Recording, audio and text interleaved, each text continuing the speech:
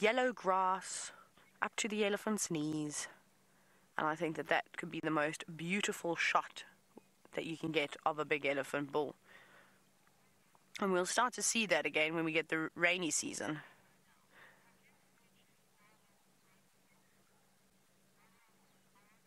William from Oregon.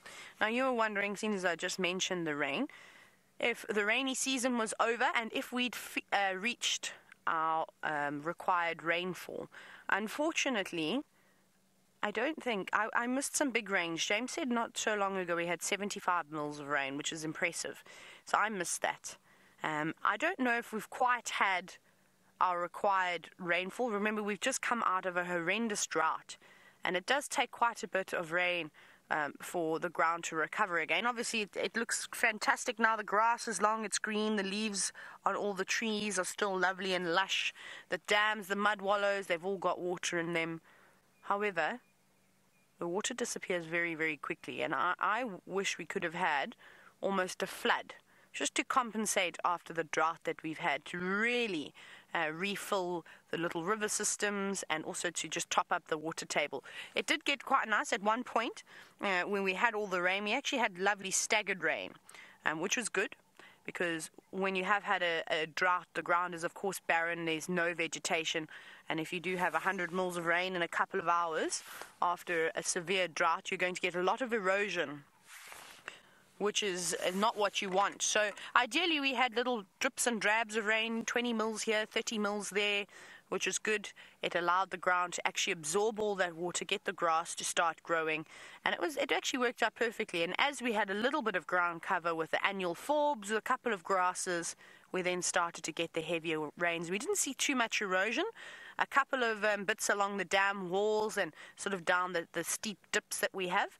But other than that, it wasn't too bad at all. So I don't know whether we've had enough rain or not. I'm not so sure. I think we're going to run out of rain in the last few weeks of winter, which is also normal.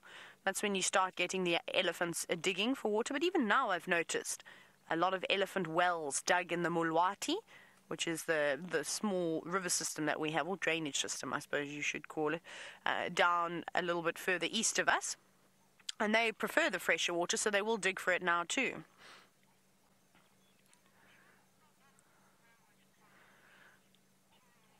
Now, Buttons Cockatoo, you were wondering if it's true that elephants know which plants to eat if they have intestinal distress.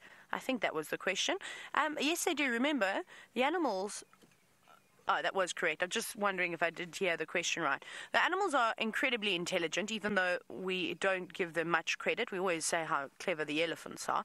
But all of them out here definitely have some level of intelligence to suit their environment. They might not be able to build skyscrapers, but they know exactly what to eat when they're feeling unwell, which is amazing. So every single plant out here, there are very few that don't have medicinal uses. And elephants will indeed, if they've spotted something, if they're feeling slightly unwell. The reason why I've gone distracted is because I can hear a car idling just on Tayla access. Now it's stopped, so I wonder what's made them stop. Maybe they've seen one of the elephants. That could be it. So yes, they will go around and eat specific plants. One in particular that they like to do. Up here it's not so sort of prevalent because we don't have the right soil types and rocky outcrops for the euphorbia trees to grow. But if you go down south closer towards the Sand and the Sabi River, there's a lot of granite boulders, and that's the perfect spot for the euphorbias to grow. And euphorbias are incredible. Not many animals can eat them. They are highly toxic, but the elephants, the kudu, the giraffe, and the black rhino, when they do have stomach ailments, are known to go and nibble on those plants, and they say that it sort of just refreshes the digestive system. So it obviously gives them it gives it a good rinse and cleans them all out and helps them start again. So I don't know what they would do up here. I'm just trying to think. I can't think of anything that is very, very good or has a toxin in it that could help sort your system out. But I know definitely down south they use the euphorbias. But you've got to be very careful of those trees. Everything, of course, in small doses. You don't want to have too much of that. We couldn't ingest that. We need to keep away from it. But the elephants and the animals have got much stronger digestive systems, so it doesn't harm them in the way in which it would harm us.